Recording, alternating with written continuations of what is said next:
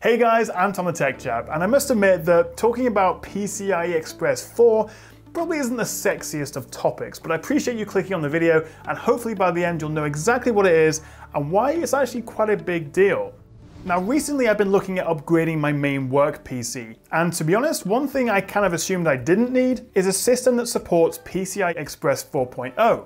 I mean, after all, PCIe 3 storage is already blazing fast, and the RTX 2080 Ti I have in my build here doesn't saturate all the bandwidth it offers. But then I saw rumors of next-gen graphics cards, new cheaper PCIe 4 storage options becoming available, and then of course all the talk around the PS5 and the Xbox Series X, which have been teased to come with super fast storage and is most likely going to be based on PCIe 4. So this got me thinking, should PCIe 4 be at the heart of my new system? Well, let's take a step back, and as you probably already know, the PCI Express interface is what your graphics card, add-in cards, or M2 and NVMe storage drives use to send and receive data. And with each new revision to the spec, the data transfer speed is effectively doubled. PCIe 3 maxes out at around 16 GB per second in each direction, but PCIe 4 can do a massive 32 GB per second each way.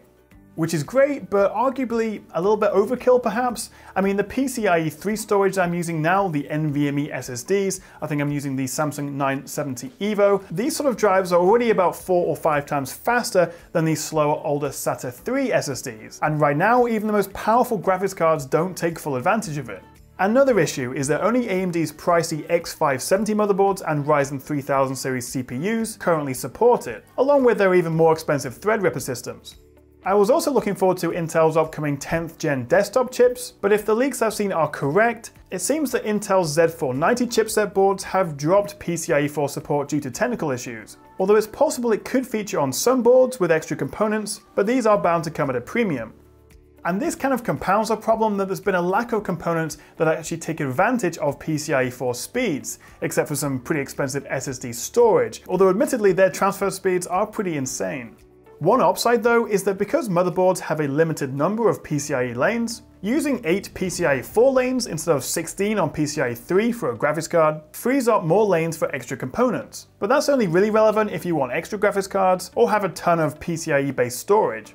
So it's kind of a chicken or the egg thing, because until you have the motherboards, the chipsets that support it, companies won't develop products that support it as well. So something has to come first. And when you are at the cutting edge of tech, especially when it comes to PC components, it's always going to be at a premium and there won't be very many components to start with. But then you could look at it as kind of speculative future-proofing of your system. I mean, if you're thinking about building a new PC soon, and you're obviously going to have it for 2, 3, 4, maybe 5 years before you do a big upgrade, it could be worth hanging on for a second, because I've seen lots of reports of Samsung's next-gen 980 PCIe 4 SSD storage coming very soon in their Pro, Evo, and affordable QVO range, which actually could be what they use in the upcoming PS5 and Xbox Series X, although I'll talk more about that in a second. So right now everything is very expensive, but hopefully in about a year's time, maybe things will be more mainstream and actually affordable. But let's get back to the question of whether you'd even notice a difference. Because while the boost over PCIe 3 drives is pretty significant on paper, I just don't think this will translate to noticeable differences in system responsiveness for the time being, although it may become more obvious over time as programs grow in size and complexity. Then there's next-gen graphics cards to consider. The big Navi cards expected from AMD, as well as Nvidia's 3000 series, which will probably come out around the summer. Now of course we don't know what kind of performance we can expect from these next-gen graphics cards, but it is possible the extra bandwidth from a PCIe 4 motherboard may actually help you get the best performance out of it. And if not this year, then it's possible GPUs in 2021 will take advantage.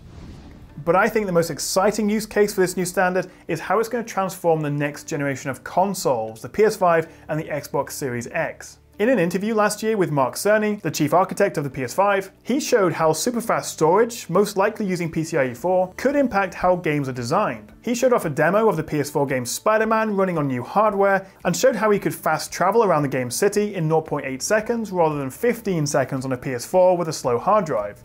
So if you're moving fast through a large city or complex terrain, then it should remove any ugly texture pop-in. Realistically though, I think for multi-platform games, most developers will still be designing them for older SATA 3 and of course even older hard drive based systems. So it may take a couple of years before we start to see the full benefit of PCIe 4 storage. And as I say, if the latest reports are true, we could see Samsung's 1TB 980 QVO NVMe storage in the upcoming consoles. And so if they start mass producing them, it should make it cheaper for everyone. Getting back to PCs just for a second, and to complicate things even more, the spec for PCIe 5 has actually already been finalized, but don't worry about this at all for the minute. It's not something you'll consider for probably 2 or 3 or even 4 years from now. It's a bit like 5G, you know, it's just coming out, it's barely available, but of course people have started talking about 6G. There's always something else around the corner. So that's a lot to take in, but let me answer some questions directly. Number one, should you build a new PC now with PCIe 4? Well, honestly, probably not. Unless you have money to burn or you just want a really future-proof system, I would wait if you're going to spec a new PC, because there's just not many options, there's not much use case for it right now, and it's only going to get cheaper as time goes on, especially if the next gen consoles do use PCIe 4 storage, which isn't confirmed, but it is very likely. By then, you know, the beginning of 2021, there'll be loads more options, it'll be much more affordable, and then it'll probably be worth investing in PCIe 4. And I think right now, the only way you'd really see any difference if you had a full PCIe 4 setup is if you're transferring large files. But then, of course, both devices need to be PCIe 4, or else you're going to get a bottleneck. But I am really excited to see how it's going to transform the next gen consoles, especially when developers can optimize their games to take advantage of it. As for laptops, AMD's new 4000 series chips, which are due out in the next couple of months, won't support PCIe 4, which does make sense at this stage due to the extra cost and power requirements. Although we could see support for it with Intel's Tiger Lake processors due towards the end of this year, but I'm not holding my breath. But what do you reckon? Do you think PCIe 4 is an essential part of your next system build, or is it worth waiting for a while? And also, while we're talking about next gen consoles, we can't not have a poll about PS5 versus Xbox Series X. Let me know which one you're more excited for in the poll at the top right. Thank you so much for watching, guys, and if you want to see more from me, don't forget to hit that like and subscribe button down below, and I'll catch you next time right here on the Tech Chat.